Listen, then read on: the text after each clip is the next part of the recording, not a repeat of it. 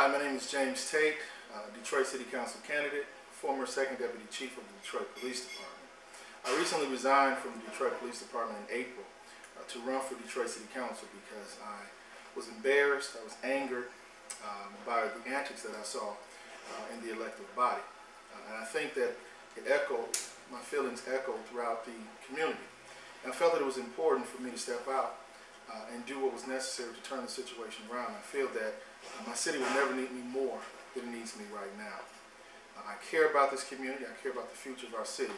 I feel very passionately about the young people in our city. Right now, we're in a situation where we're losing young people two different ways. One, by gunfire and by violence. And the other way, we're losing young people who go to college and they never come back here to the city of Detroit because they say there was no opportunity. We have to turn this city around to the point where it becomes inviting to people to live, work, and play in the city of Detroit. We have to start working internally, work on the families. And I know we can't legislate better family behavior, and we can't legislate behavior, but I believe that if we don't begin to strengthen our families, we'll never restore our city. I have worked in an executive capacity in the city of Detroit for 5 years before I resigned. Prior to that, I worked at Channel 7 News behind the scenes as an assignment desk editor. I actually earned an Emmy for doing that.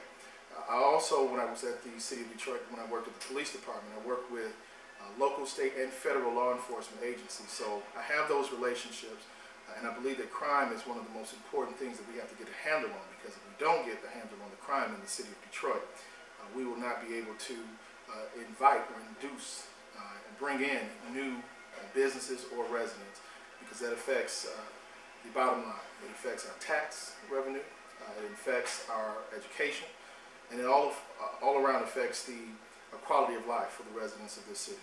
And as a Detroit City Council candidate, I promise to do everything that I can to do the work of the people, put the work of the people before myself. James Tate, Detroit City Council candidate.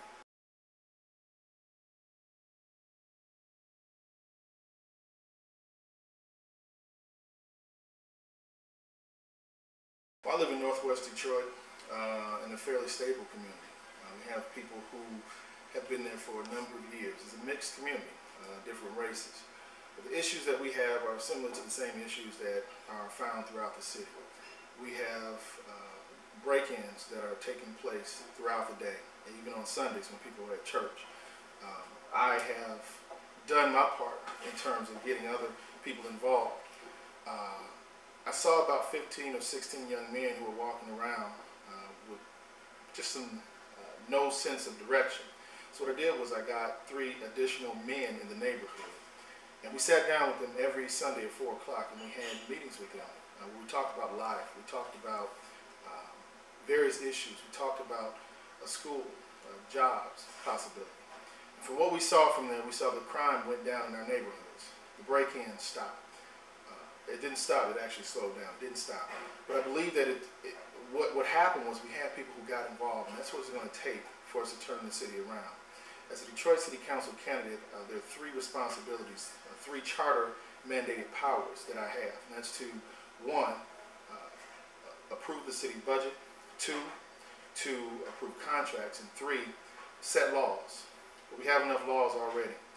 Part of what I want to do is ensure that we work with the executive branch, the mayor's office, and including the chief of police and other law enforcement agencies to enforce the laws that we already have on the books. And that even goes down to the code enforcement. The budget, I work as hard as I can to decrease that budget by finding additional revenue streams to bring money into the city of Detroit.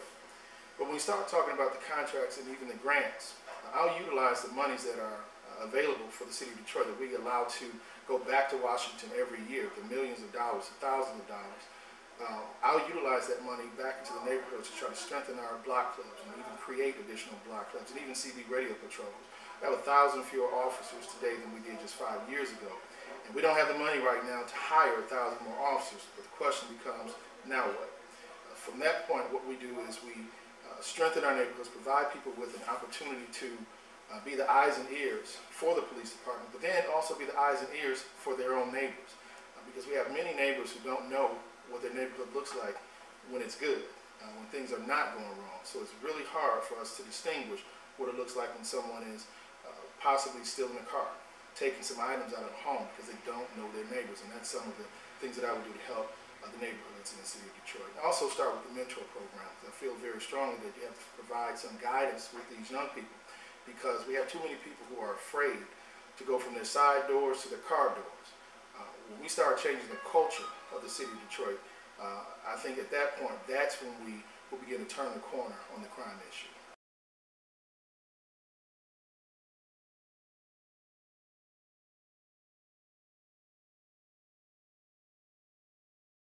As far as it relates to cutting services with the city of Detroit, I think first of all we have to look at the budget and see what we have, and look at the departments, look at their individual budgets and see where there are deficiencies, and see where the departments have pretty much been bound and tied by the budget that's been put forward.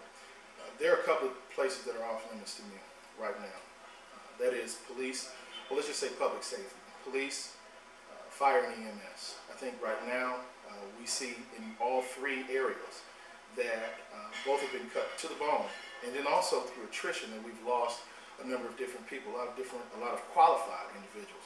So now we see a lot of young rookie officers and recruits that are coming in that are backfilling, but we're losing that experience. So we have to find a way to also retain those individuals who have that knowledge so that we don't lose that.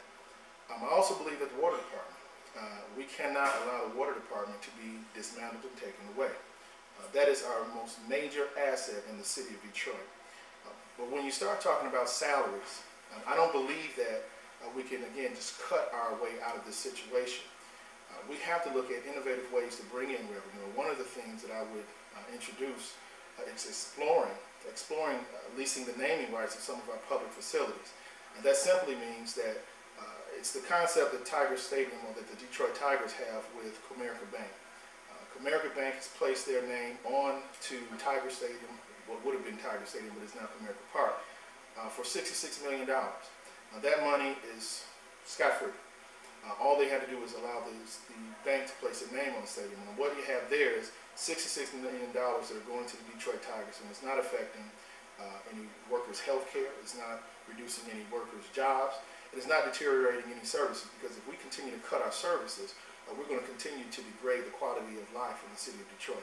And I think that the most important thing is that we try to uplift and increase the services that we have.